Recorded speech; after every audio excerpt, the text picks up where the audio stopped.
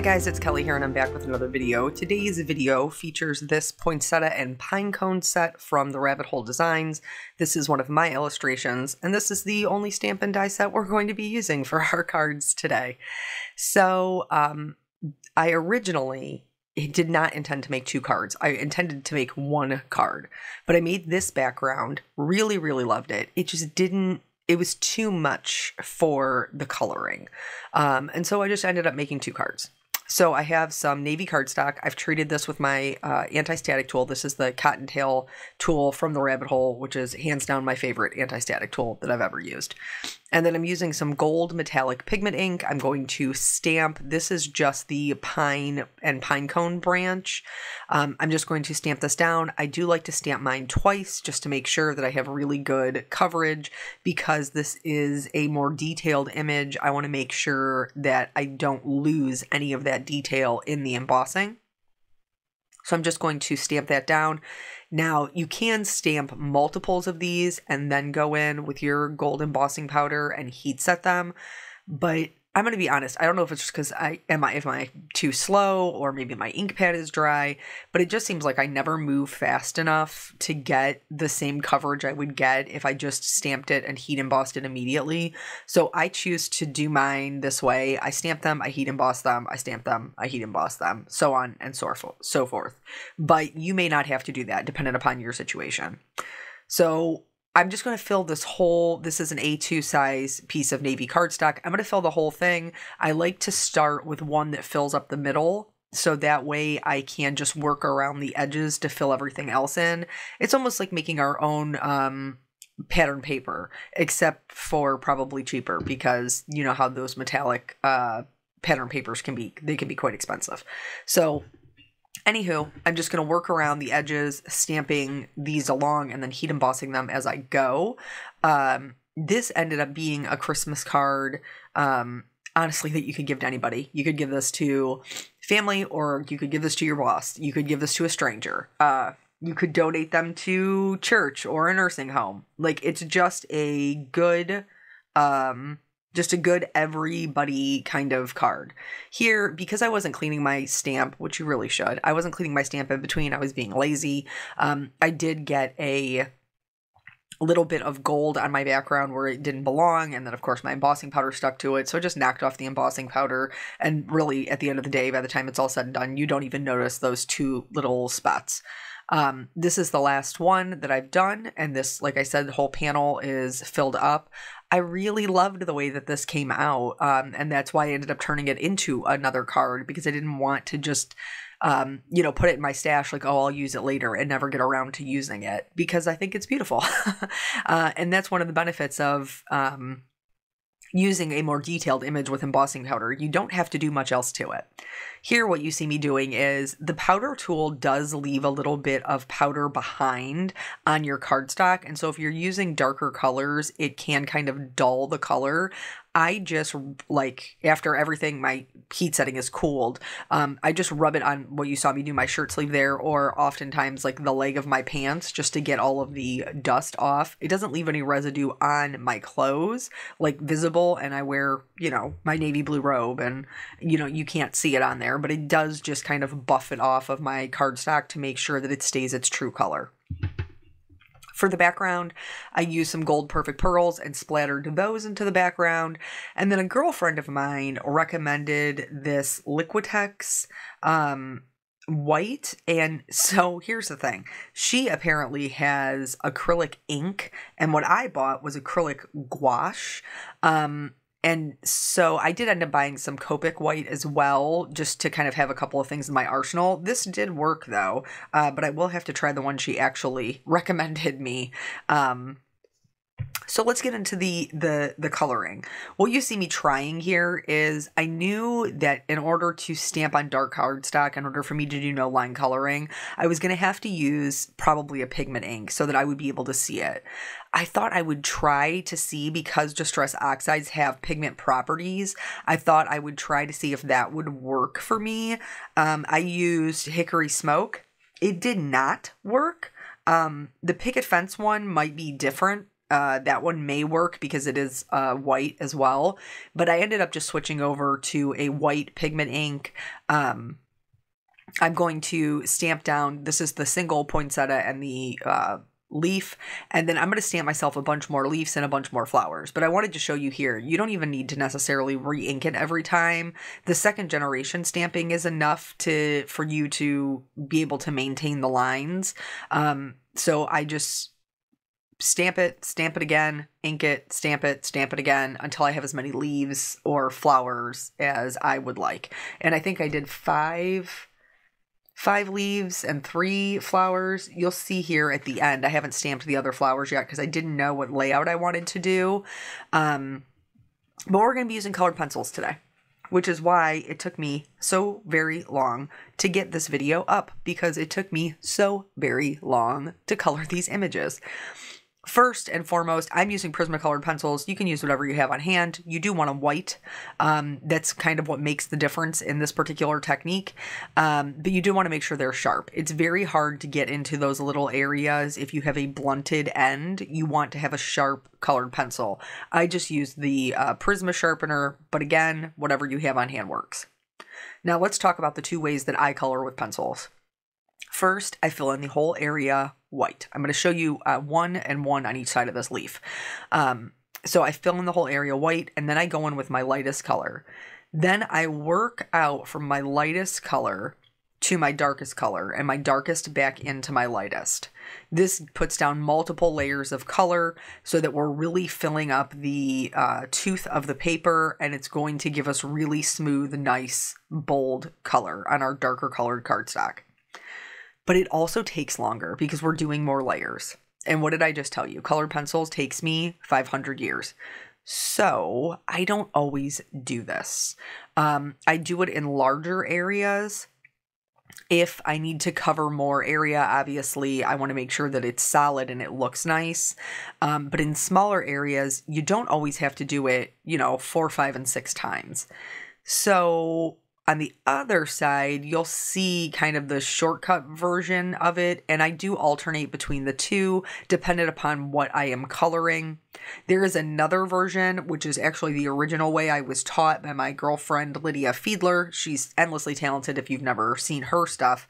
But she does a layer of white in between each layer. So you do your lightest green, a layer of white, your lightest green, a layer of white, your next darkest green, your mid-tone, and then a layer of white, and then your darkest color. And this builds up, and it's like luminescent, which I think is gorgeous. I just don't have the patience for it. And I recognize that about myself. You may have the patience for it, and then I say all the best to you. You do whatever works for you.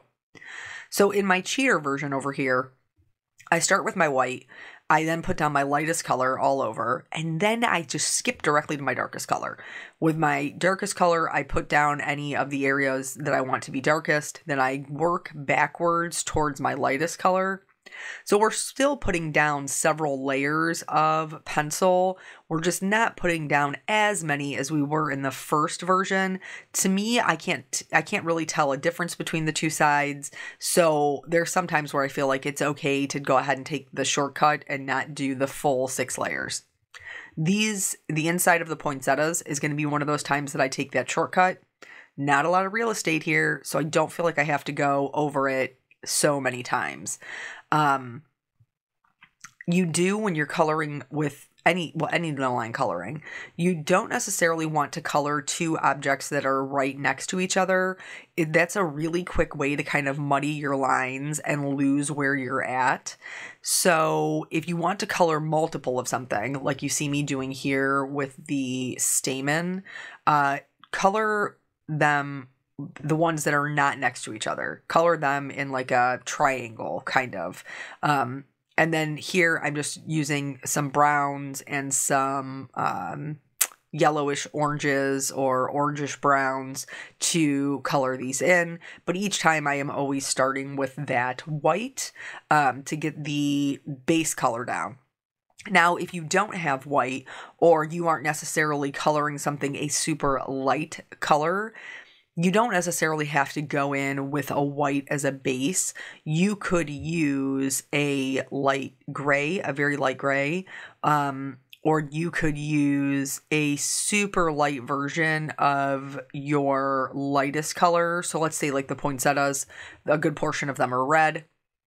You could go in with a super light pink and fill in the area. And basically you need something brighter on the bottom to fill up the tooth for the bolder colors to sit on top of, so they really kind of pop off the page. Now, what am I doing here? Well, as you guys might imagine, now that card making is my full-time job, I color a lot and I love it. I love everything about it. But sometimes you got to mix it up. And so I've colored a lot of red poinsettias. And instead of doing red, what I wanted to do was something a little bit different. And so I went on the Google machine, as we like to call it, and I just looked up the colors of poinsettias, and they had ones that were these spotted poinsettias. They're red, and then they have like some beigeish yellow spots. And I thought, well, those are super interesting, and I've never colored those. So that's what I'm doing here. There's no rhyme or reason to the spots. Some spots are bigger. Some spots are just little speckles. Some spots are like a quarter of the petal or leaf. Poinsettias they're just leaves. But anywho, I thought they were really interesting, and so that is what I decided that I was going to do. In order to do that, you guys saw, I went in, I put down my white, I shaded it with some grades, and then I went over it very lightly with, I believe it's goldenrod. Yeah. And I didn't apply a lot of pressure. I literally just went right over top of it just to kind of tint that space for the spot, and really like the way those turned out. Then the rest of it is more of a true red. So again, I'm working in sections. I'm only doing one petal at a time so I don't lose my lines. And even the section where the poinsettia folds over itself, I'm not even doing that section. I'm not filling it all in. That's a completely separate section, and I'm treating it as such. So when we're doing shading, we're adding shading where two things meet, or where an object lays on top of the other. So where it meets the stamen, it's going to be a lot darker. Where the petal is folded over itself, there will be a shadow cast. So the portion that we're coloring here that's folded over will be the lightest. If you go in with your white and then your lightest color and it's not bright enough, just do it again. Just add a little bit more white and then go over it again to blend it out, and it will really bring it up to make it look like it is catching the light. And so I'm going to show you a couple of petals here. I think I did 4. And then I will show you the end petals and how I do with coloring multiples at one time. But really, I mean, if you're not comfortable with no line coloring, and I know a lot of us aren't, I'm not, but it is kind of a slow process because you don't want to lose those lines. You want to maintain them so that you know exactly where you're putting your things. So, yeah. So now that we're 13 minutes into the video, these are on sale. The rabbit hole, I told you guys in an earlier video just because I didn't want you to miss out on it. And also I didn't know when they were on my list to use because it had been a while since I used them. But I had no idea I was going to go in with pencils. Had I known, I'm glad I said something earlier because like I said, pencils just take me a really, really long time. But anyway, they are on sale. All of the Christmas items, Christmas stamps and coordinating dies are 30% off. They have blending brushes on sales. Stencils are 40% off. This is good through tomorrow, the 20th. Also, tons and tons of pre-Black Friday sales are out. I have been updating my sales page to reflect those as I come across them. Obviously, it's the weekend and I am home with my kids, so I'm doing my level best to keep up with them. But, you know, I have to wait for nap time or bedtime or, you know, any of those other times. So, yeah, that is what's going on with that. Any of you who go out of your way to use my links, I genuinely appreciate that. That's a great way to support me and the content that I put out there without having to cost you any extra, just merely the time to find the link and click on it. So with that said, I do want to tell you about, so over on my new website, there is a sign up. You can, you know, request to be like on the email list so you don't miss anything. And when you request to be on that sign up, it gives you the option to, you know, you just put in your name, your email, all of those things. That'll be that will be super helpful for when the classes start up. I will be doing classes. I told you guys this before. I'm not there yet. But as soon as I am, if you're on that email list, you will be notified. But so anywho, I received this submission from a follower who was signing up for the email list, and she left me a comment. This comes directly to my email. Let's go back to the card real quick. So you could probably see I'm kind of going back to those other petals as well. If you want your top petal to be lifted, you either have to make it lighter or add more shadows behind it. So one of the ways I'm doing that is there's a dark brown that I used for the stamen. And if I need a petal to be darker, I will add in a little bit of that brown. Also, if I need a top petal to be lighter, I will go in and add a little bit of a white highlight. So this is going to help lift them. Here, the vast majority of our coloring is done for this flower, but I am working on several at a time. Notice, none of them are touching each other. They're all completely separate, so I don't have to worry about losing my lines. Also, I'm doing each color at a time. So I'm going in and filling in my white all at one time. And then I will go in with the next color, and then I will fill that in as well. I'm working around my spots here, so some of them look a little crazy. But I'll go in with my lightest color and then completely fill those in. Then I will go to my darkest color and add my shadows across all three of them. This is a way that you can speed it up without risking losing your lines and being a little lost about where you need to go, or your no-line image becomes a blobby because we don't have those crisp, clear lines that you would normally see from a stamp. Also, poinsettias are very, do you call them veins in a leaf? I think you do. But anyway, you can see them in both the actual leaves and then the leaf portion that we call the flower. And they're very apparent in a poinsettia. So I am using my darkest color of red to add in that little detail. And then I am using the gray, the darkest color of gray, which for me was a 50% warm gray. In the spotted section, I'm using the gray to add those in. And that's just another detail that you can add in to, you know, make them kind of pop and look more realistic. So anyway, back to this submission. So anyway, her name is Sarah. Sarah, if you're listening. So she signed up for this, and then she sent me a message, which was so very kind.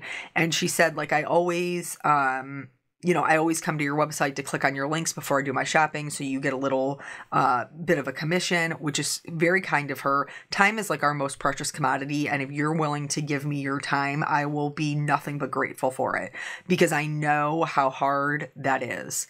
So she goes to my website, and she said, I haven't been shopping in a while, and, you know, I came to your website, lo and behold, you have this whole new website, and, you know, I love it, and it suits you, and you know, she was just nothing but encouraging. But then at the end of it, she said, I was just about to hit send when this ran through my mind, and I thought I'd share it in hopes that you need it just now too. And she sent me a little scripture, a little prayer. The Lord bless thee and keep thee. The Lord make his face shine upon thee and be gracious unto thee. And see, I'm starting to get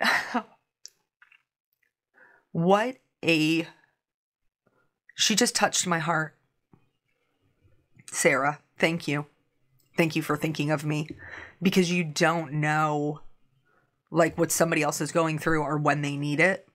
And so I would just encourage you guys to just be kind to each other. And if you feel compelled to say something kind, even if you feel silly doing it, like, do it anyway. Do it anyway, because you don't know what other people are on the other end of it and whether or not they need to hear it. And it was just so incredibly thoughtful and loving of her. And Sarah, I'm very, very grateful. So anyway, that's my little, I didn't think I was, well, I mean, I'm a crier. Who are we kidding? That's just me. That's who God made me. And I'm fine with it. I'm fine with it. I'm not going to apologize for it. So, here I am doing my sentiment.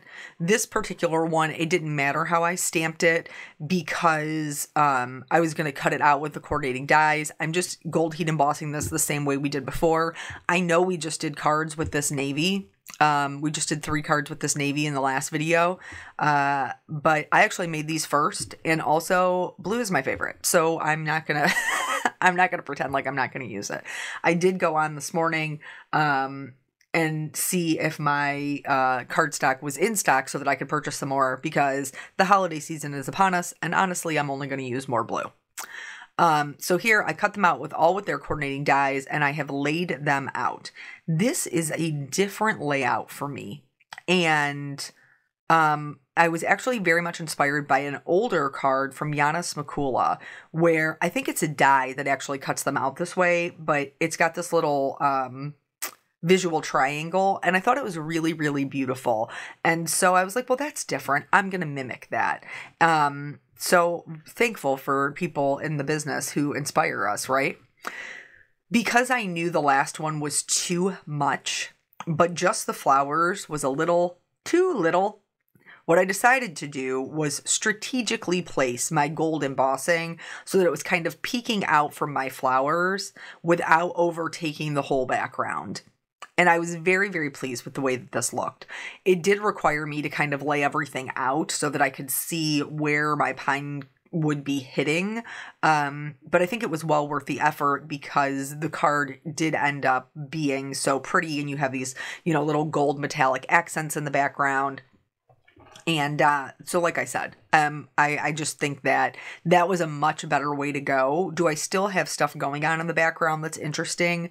Yes, but not so much that it's just detracting from the coloring that I literally spent hours on. Like, that's got to be the star of the show, folks. I spend too much time on it for it not to be. Back to this card that I didn't even know I was making. Here I have some gold cardstock. I believe this one is the matte gold from Concord 9th. This is a stray piece that I have. I keep my scraps on like a little filing folder on my desk. So I just pulled one out, trimmed. This is after I trimmed down my stamp piece, by the way. Just so there's like a little 1/8 of an inch border. Nobody is going to see the back of this because it will be sandwiched on my card front. And then I save myself, well, I mean, honestly, I already used that arch on another card.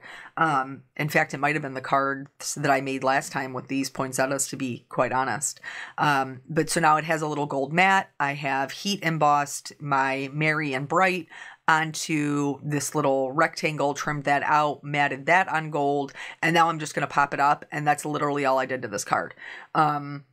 This one, I think that, the kind of really detailed background just lets it be. It's just enough for me anyway. So I was really happy with the way that one came out. For this one, I opted not to pop anything up. I glued all of the flowers down flat, as well as the sentiment. Now they are a bit raised because, they're die cuts, so they do have a little bit of lift on them. But again, was very happy with the way that this one came out. This flower was the only one that had any overhang, and that's because the other two I stamped off the edge to begin with. Like, that's all the flower I had to work with to start. And so I didn't have to trim off any excess. This one, there's just that one little petal on the right-hand side, and just like, it's not even the colored part of the leaf. It's just the outline from the die that I just had to trim off just the side. And then this one, even though I love matting my cards, that was kind of my, that's my go-to. I love a matte. But because of the design of this one with the flowers hanging off the edge, I really didn't think it needed it. The only other thing I did to this was I used some gold, like pearl, I guess they're pearls. They're rounded little domes. So yeah, they're pearls. Some gold pearls to accent my sentiment just on that one. And then that's it. That's both cards. So thank you guys so much for joining me today. I always appreciate your time. I have a crafty day planned with my family today, so I'm super excited about that. That'll be for another story time. I do hope you'll head over and check out the sale. Thank you so much for your time. I always appreciate it, and I will catch you on the next video. Bye.